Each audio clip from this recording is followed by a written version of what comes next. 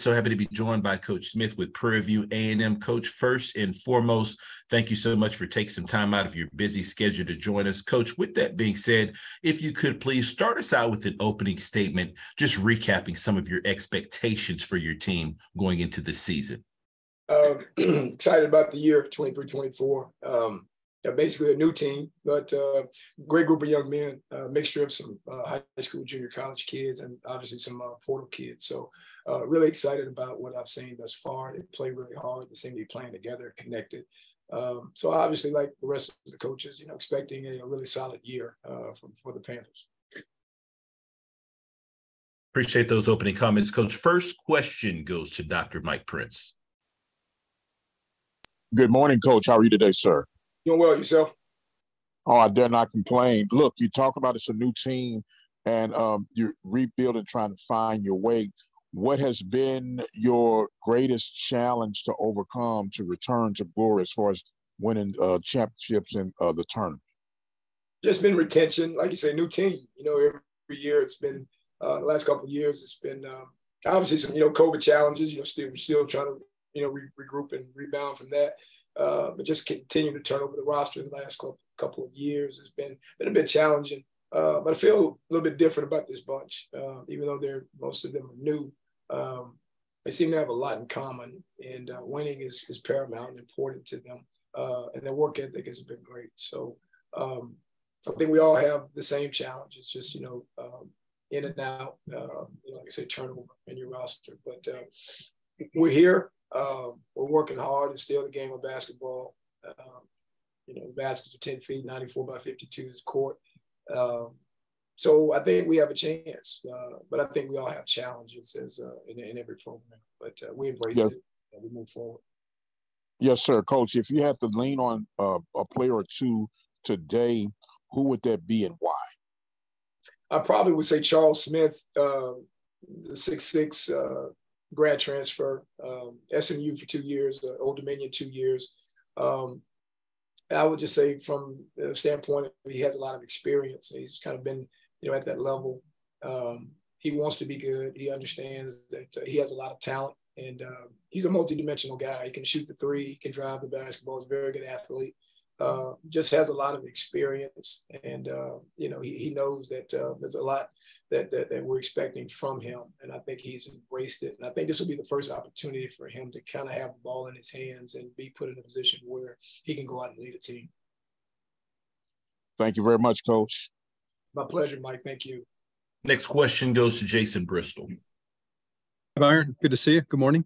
I was wondering, you just mentioned experience and having the ball in his hands, but I think based on what I was looking, I think your leading returning scorer averaged 4 points a game last year. So where is all this scoring that you're missing going to come from? Hopefully Charles Smith. That's why I mentioned him. We don't have a lot returning. But I think, we've always been a defensive team and an effort team and hard playing team. I think anyone you talk to, I think you'll get that description of the Prairie View Panthers. But I think it'll be a collective effort. Smith is the name I mentioned first because of what we have seen. But we've got 4 or 5 other guys who really shoot the basketball that have a knack for being able to put the ball in the basket. It's just getting these guys to play together, to be unselfish on offense, to be selfish on defense and rebound and unselfish on offense. So I think we've got a well-rounded team. Charles is just a guy that what we've seen, just scores it. Not going to say easily, but he's a 3-level scorer. But I think collectively, we've got a better offensive unit than we've had the past couple of years, where we have 3 or 4 or 5 guys that can really put the ball in the basket. So really excited about that. And, I think it could be a really solid year from the standpoint of being able to play on both ends of the floor.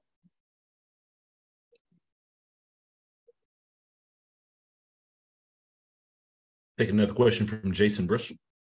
I was wondering how much stock you put in the preseason poll, given that you are replacing essentially an entire team. I hadn't even seen it. I'll let you know how I pay attention to that type of stuff. I was more focused last night. I had a 50 and over men's basketball league game last night that we lost in the playoffs. I'm pretty disappointed, but What do the polls say? I didn't even see what the predictions are. I think they had you 6th. Okay. Well, at least we're not last. So hey, we'll take it. Next question goes to Dr. Mike Prince. All right, Coach. Got a follow-up question for you. Heard you put the emphasis, and I know firsthand that you put a lot of emphasis on defense. With the game being as individualized as it has become over time, how hard is that to sell the defense first and scoring second when it comes to recruiting players? It's a challenge. Obviously, with our farm system, being a bit, difficult. Not to say our farm system being AAU, but as you know, it's a showcase event, and everything is about scoring. Who can score? Who can score? Who can score? I think it affects you when you are guys like myself who believe in defense first, and guys like Kelvin Sampson who are strong defensive coaches. It is difficult to sell that. It does affect you in recruiting, but I do think you have the ones that are willing. And if we talk about being really strong defensively, but giving those guys the freedom on offense kind of as a reward. So that's kind of how we sell it. This is what we're going to really coach you hard on, and we're going to trust you on the other end, the offensive end. So it is challenging, but the more you preach it, Mike, over and over and over again, I think, if you got the right group, they start to believe and they trust. I always say the believe in comes first, the buy-in comes second. You believe in your coaches, you believe in people, then what they're selling, it's a lot easier for them to accept it. So we've had some success with it. I think we'll have more success with this year's team, and that they're really getting after it defensively and practicing hard every day. But we do keep our word. We allow them to be individuals on offense as long as they're being unselfish. And so far, so good. All right. Thanks again, Coach, and good luck for your season, sir. Thank you, Mike. My pleasure. Yeah. Currently taking questions for Coach Smith with Prairie View A&M University.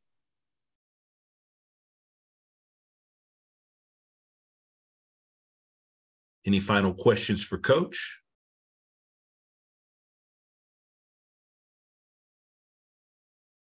Coach, we sincerely appreciate your time and good luck this season.